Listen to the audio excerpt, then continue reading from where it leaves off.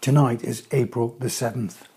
It's 2 in the morning and I'm whispering because the wife's upstairs. But what makes tonight so special is that not only do we have a super moon, but we also have a super pink moon.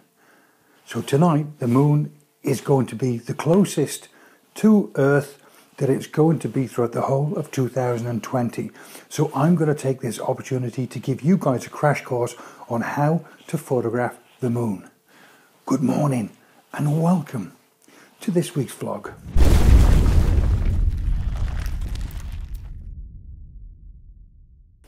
Right, let's go through a checklist.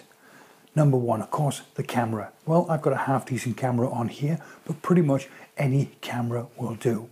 The most important part of this rig or this setup is a decent lens, or certainly a long lens. So I'd recommend that you put on your camera the longest lens that you have.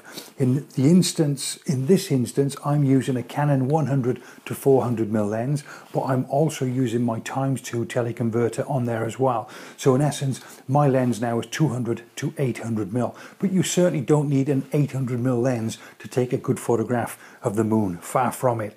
If I put my 70 to 200mm lens on there, it would work perfectly fine. Next in the checklist is a tripod. A tripod is not essential. You don't need a tripod to shoot decent pictures or to take decent pictures of the moon. But if I'm going to be out there for half an hour, this is quite weighty, it'll just help me. So next on the checklist is to ensure that you fire in manual mode. Don't try and use any of the semi-automatic modes, and certainly don't try and use the automatic mode. I definitely don't recommend it. And the reason being is because there's so much contrast in light up in the sky right now. In other words, we've got a super bright moon and we've got a very black sky. So the contrast in light there, or the contrast between the light and dark, will generally play havoc with your camera metering system. So I definitely 100% recommend that you shoot in manual. If you've never shot in manual before, then just try setting your camera up like this.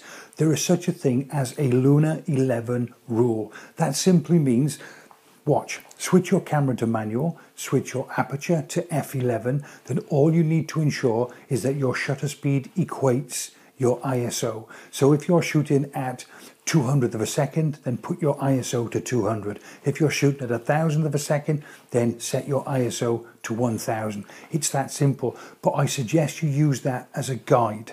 See what it's like. If you need to tickle the settings ever so slightly, then just adjust your shutter speed. Slow it down to make the moon brighter, increase the shutter speed to make the moon darker. So my final bit of advice is to also set your lens onto manual focus.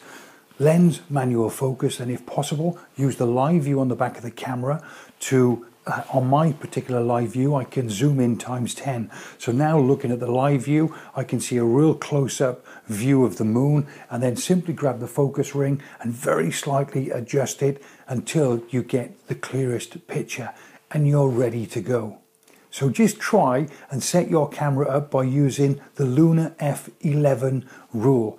F11, and make sure your ISO equates to your shutter speed. So if you want to handhold your camera while taking a picture of the moon, then obviously I'd opt for something like 800th of a second or maybe 1,000th of a second, in which case you'll then switch your ISO to 800 or 1,000. So that way, that should be perfect. If you need to adjust it ever so slightly, then of course adjust it by either dropping or increasing your ISO, or simply slowing down or increasing your shutter speed. That's it. We'll go outside into the garden and get ourselves set up.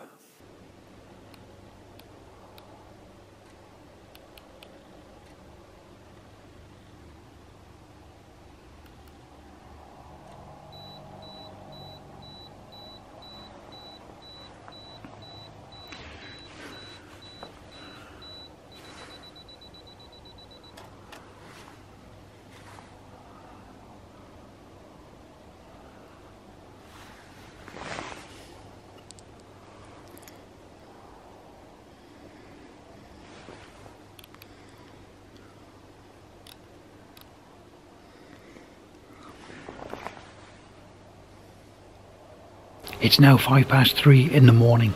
fine-tuning my settings. I'm now at ISO 500. My shutter speed is at 800 of a second. I wanted a faster shutter speed even though it's on a tripod because it still looks a bit shaky. There's not much wind and it's quite clear, so I shouldn't really have any problems with that. And my aperture is at f11.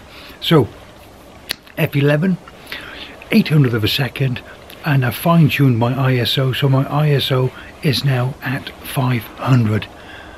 30 minutes. Let's see what we end up with.